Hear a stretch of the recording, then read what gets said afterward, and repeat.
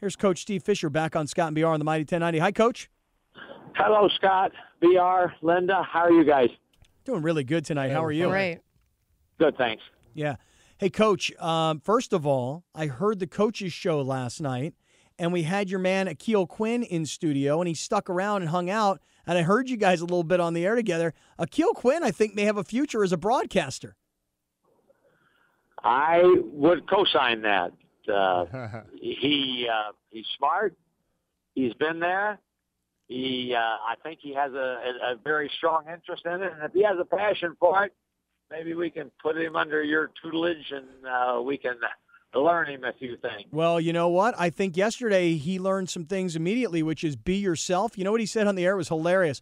I was saying, man, he got these great-looking earrings on, these two big, gigantic diamonds, and he goes, yeah, I got them at the Nordstrom rack. Yeah. So, you know, I wouldn't let him wear that when we traveled, so he's making up for it now. when he admitted that they were just, pieces of glass. It was great. You bet. It was awesome. And it was fun. It was fun listening to you guys on the radio together last night. That was kind of cool. He came to practice, Scott, and watched a little bit, how yelled out instructions like he was an assistant coach, and then he came to me and said, got to go, Coach. I got to go do some radio.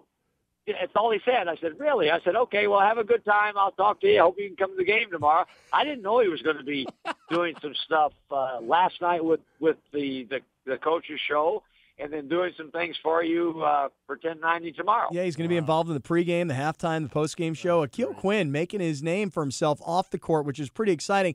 And, Coach, just one little plug here.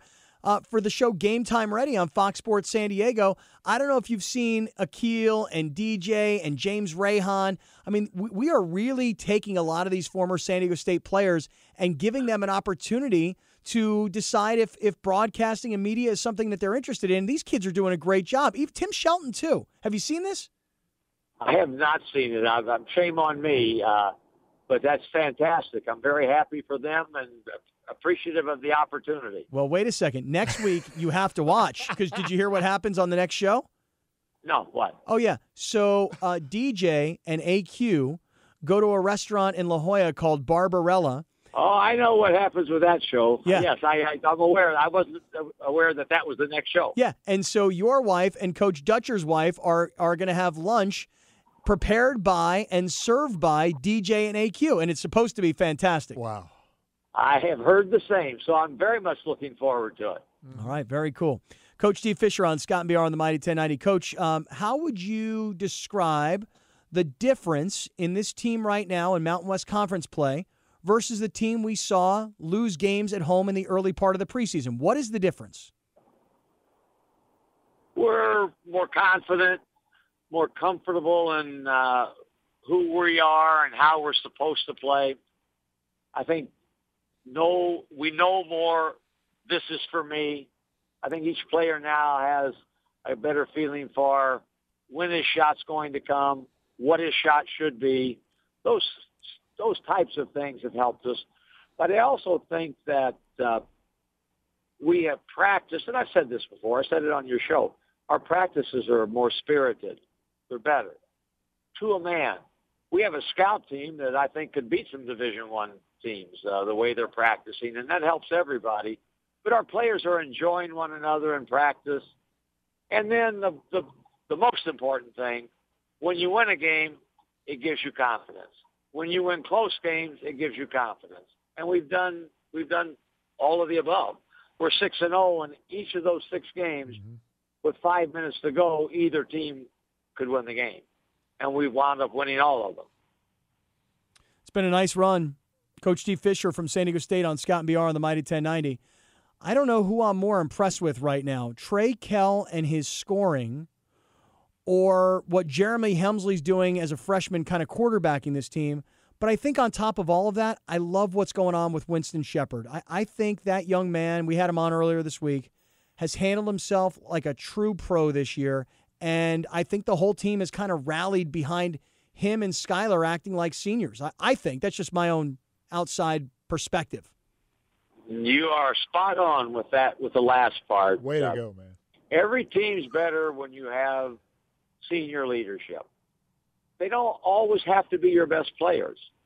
in our case, Winston is one of, if not the best player, and he's taking some ownership and responsibility in how to lead and doing things the right way. And I'm very, very proud of what he has done, both on and off the floor. And Skyler has been fantastic.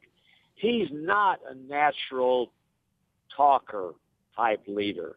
He's assumed more of that as this season has gone on, and he's done a remarkable job himself from that standpoint, and that in itself has helped both of them. And I'll use Skyler in particular. It's helped their game. Their willingness to step out of the box a little bit, Skyler, and say, I need to take some ownership in what we do, is helping make him a better player. He's a more confident player, and he's a more productive player. Coach Steve Fisher on Scott and BR on the Mighty 1090. Hey, Coach, 3 o'clock tomorrow. Kind of a strange start time, I think. Not too many day games, but I want to remind everybody it's 3 o'clock, not 7 o'clock. Make sure you get to the arena, get parked, get in, and bring some energy tomorrow, because Utah State, that game was early in January. The last time you played them, it was a 70-67 game. Let's not go to sleep on Utah State, and let's keep this winning streak alive. And there's no question about that. Mike May told me that all the tickets are out, all picked up and out, the ones that were returned by Utah State, and all the student tickets are out. So I am very optimistic. We'll have a lot of folks in the stands, and they help us win. There's no question that the energy created by our fans helps us be a better basketball team. And the 3 o'clock starts, we don't have many of those, but we got one, and that will afford families to come with younger kids and not have to worry about getting enough sleep and getting ready for school and all of that. So we're excited about it. And Utah State's good. They were picked second before the big 7-foot center decided on the eve of practice to leave the program, but they are very good. Jalen Moore and Smith are their two veteran players, and they lead the team. We had a 3-point win, as you said. We were 1 point ahead with 34 seconds to go when Zylan made a reverse layup to put us up 3. So this is a good team coming in here, and it will take a good game from us and a lot of help from our friends in the stands to get ourselves our 7th straight victory. Coach, what are you doing tonight? Well, I'm on my way home from Mark's. Just dropped him off from practice. And Angie and I are going to get a little something to eat and relax a little bit, and then I'll watch a little bit more game tape on Utah State. I didn't know if maybe you were going to a high school basketball game tonight. No, not tonight. There are a lot of them out there, a lot of good ones out there tonight, no question about it. Maybe it's Donovan's again. Is it Donovan's with you and the wife again? No, I'm not making Donovan's tonight. No, I don't know. I can't, my budget can't afford Donovan's every night. Well, you should get a raise. You deserve it. You deserve every penny and more. How's Mark doing? People always ask me, and I always tell them from what I know he's doing great. How's he doing? He's doing great. He is holding his own with the disease he's battling, and every day at practice we go in together, and he's very involved in what we do. Takes a lot of pride in being a part of the program, and going great. Awesome. Love to hear it. Coach, before you go, so many people are talking about Kawhi Leonard being a starter in the All-Star game. And, when he won the MVP of the finals a couple years ago, I think most of us were like, wow, Kawhi Leonard. Nowhere. Like he was good, but we never saw this. Now Charles Barkley says he's the best player on the planet. I'll ask it this way, Coach. I mean, could you have foreseen that Kawhi would be this good? I don't know that anybody would say that about any player. Maybe a LeBron, maybe a Michael Jordan, but he's at the elite level. There's no question about that. I knew. I've had guys. Chris Webber was the number one guy taken in the NBA draft. And I knew he was going to have a long, successful career if he could stay healthy. He ran into, later in his career, some knee issues, but he had a great career. With Kawhi, I knew that Kawhi was would be a long-time pro player with a wonderful career if he could stay healthy. But I don't think anyone said he's going to do what he's done so far. I'm very proud and excited for him, happy for him. And it's, all that, as you know, it pays residuals for us at San Diego State. But most importantly, we're happy for Kawhi and his family. It's a wonderful, wonderful opportunity, and he's taken and made the most of it. No doubt about it. No question. Coach, good luck tomorrow. Look forward to seeing you, and thank you very much for the time. Enjoy tonight. Go get him, Coach. Okay, gang. Thank you very much. Yes, sir. Coach Steve Fisher on Scott and BR.